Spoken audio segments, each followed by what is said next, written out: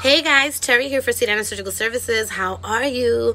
Listen, we're on spring break. This is spring break for you guys in the States. It's Semana Santa for those of us that are here in the Dominican Republic or anybody that practices Christian-based religion. We are celebrating Holy Week this week. Easter is at the end of the week. So this country here is very religious. And so in honor of the holiday, we're all on holiday, okay? But just because we're on holiday doesn't mean that our services stop. Doesn't mean that we stop catering to you or stop being available to you. I mean, y'all, I am in a dope penthouse with my family, enjoying my time. But guess what? Before I got here, my recovery house girls came here first.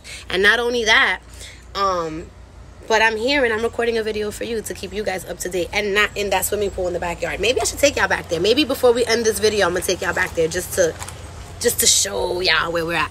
But meanwhile, I'm coming by really quickly with a short video because I want to give you guys some information on some new things that we have coming up and some important tips for surgery. So before I get into anything crazy, let's run through real quick the reminders that I tell everybody all the time. Okay. 1, if you're planning to come for surgery, I need you to submit a quote request. With those quote requests, I need you to, 1, have WhatsApp enabled on your phone so that I can text you. If you text me and you don't give me a phone number on Instagram or a phone number that's on WhatsApp, I cannot message you. I don't do email, so either reach me by text message on WhatsApp or DM me on Instagram or write a comment here and we can communicate back and forth. That's the first thing. Second thing, if you're planning to come for surgery, please make sure that you supplement your iron. Please make sure that you are not pregnant. And please be responsible in the weeks before surgery so that you make sure your body is in a good place. Surgery is not a haircut. It's not a tattoo. Although it's a cosmetic choice and it's elective, just like a tattoo or a haircut or dyeing your hair, it has much more serious consequences and it can be life-threatening. So please make sure that you're preparing yourself and taking this seriously. Also, make sure that you're booking with me, because if you're not, I mean, what are you doing? Seriously. Now, since I just mentioned that you need to be booking with me, right? Because if not, what are you doing? Important time to say, I told y'all so. Okay? Because I told y'all so.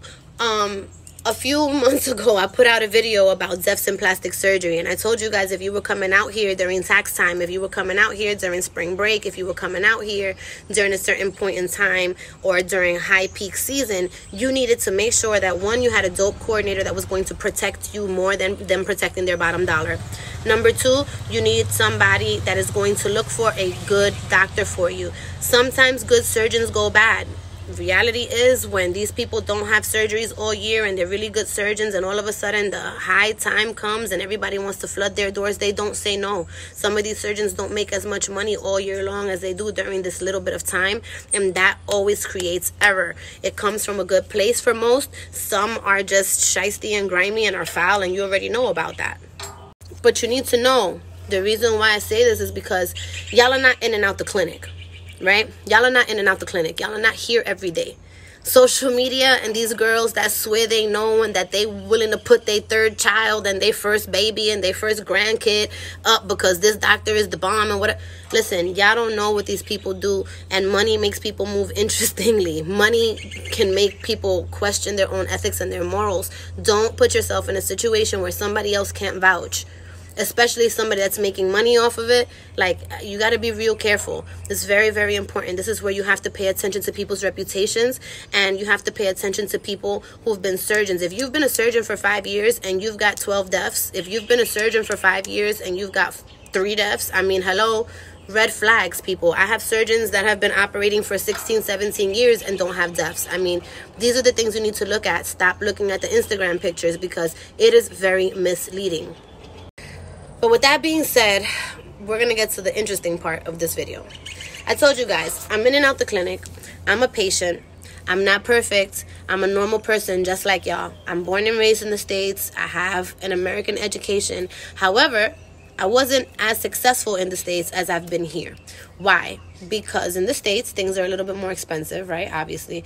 But also, I wasn't involved in plastic surgery. Plastic surgery wasn't as accessible in the United States to people like myself at the time, which were middle-class working people, as it is here, right? And so because plastic surgery here is so accessible for so many people, I'm often frustrated by the lack of resources, the lack of support, the lack of good information, the lack of tools, the lack of doctors, the lack of fajas and supplies that you guys really need to make sure that you get through this. So many of you come across the water to have surgery here because you want to save $2 or $3 grand, but then But then what happens is that when you get here, you end up buying a whole bunch of shit that's, one, overpriced, two, horrible quality. I mean, when I tell you horrible quality, I am not exempt. I have needed to buy boards for people, and like last minute people that I've like, gotten or whatever in emergency, whatever, and they didn't have supplies, and I've had to buy local stuff.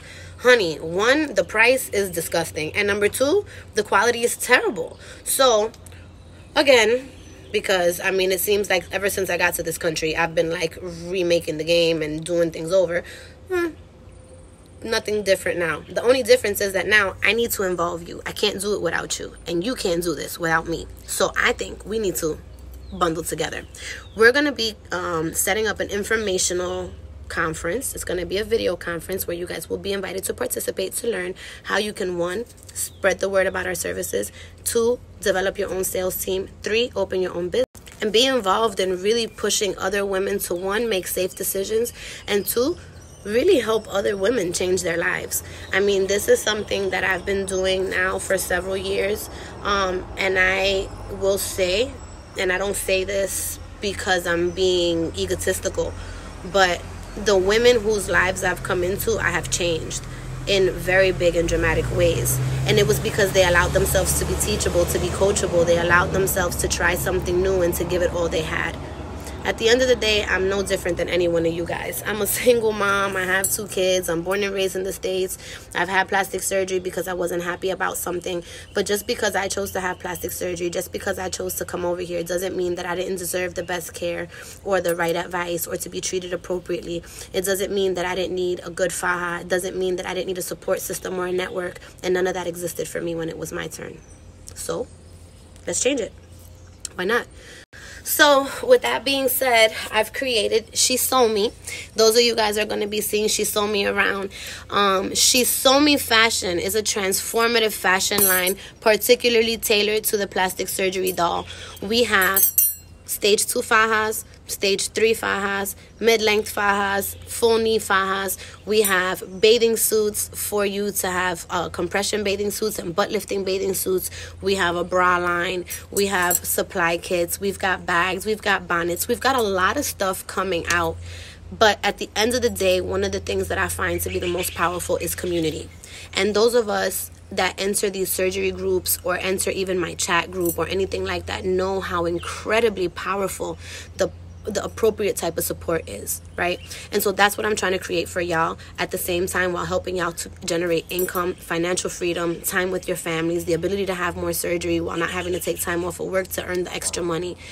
So with that being said, I'm hoping that you guys are going to, one, hold my hand on this, that you guys are going to come with me on this journey. You know, it's really important. There's so many girls that need help. There's so many girls that haven't even gotten the information yet. They don't even know that they could come here to make their dreams a reality. They don't know that they could come here for surgery. They don't know that it's safe. They don't know that they need an ab board. They don't know that they need a backboard. There's some girls that don't even know that they need a faja. I mean, you guys, there's so much that we can do, and we can do it together. So with that, I'm gonna leave you. I want to drop that seed on you, but know that you guys can make an extra $500, $1,000 in a few days if you just put your mind to it. Okay? If you want more information, please either comment below with your email address or contact me, because we're going to be having a sign-up sheet for our upcoming webinar where we're going to be letting you know everything about how to join this new opportunity. Meanwhile, I remember when I was talking about this idea, I've been involved with millionaire and billionaire sales producers that are full-heartedly behind what we are doing right now. And I remember one of the conversations that I had with somebody, Mr. Ed Blunt, who's been an amazing coach for me over the years. And he said to me, this is your Shark Tank moment. This is your Madam C.J. Walker moment. And this is our time, y'all. This is our time. Plastic surgery has never had a boom like this before.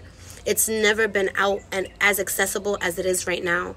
And there's so many people that need our help. So many people that need to know that they can make their dreams a reality. How many women, whether it's plastic surgery, weight loss, after having a child, anything, want to just feel like themselves? Put on my garment, stand in the mirror and say, "She sew me." No matter the reason you decided to do this, no matter the reason why you decided to have plastic surgery or to buy a faja or to want to support somebody else, you know the importance of community. You know how important the community is. Yeah, the surgeons are there. Yeah, whatever. But at the end of the day, it's not about the surgeon. Yeah, they do the work in the 4 hours they got you on the table. It's the community, and the community sells, the community supports, the community makes you feel safe. Why are you not part of that community? Why is there not a bigger community making sure that people are safe? I welcome you to be a part of that with me. I welcome you to form something that is not in existence right now, and something that so many people are excited for. I'm excited to see you there. I hope to talk to you soon. Please stay. I need to do my hair. Please stay paying attention to our social media. We will be posting the invitation for the webinar soon. But now I told y'all I was going to go and enjoy my spring break. I would love for you guys to be here with me. In fact, maybe we should do our first personal development conference here.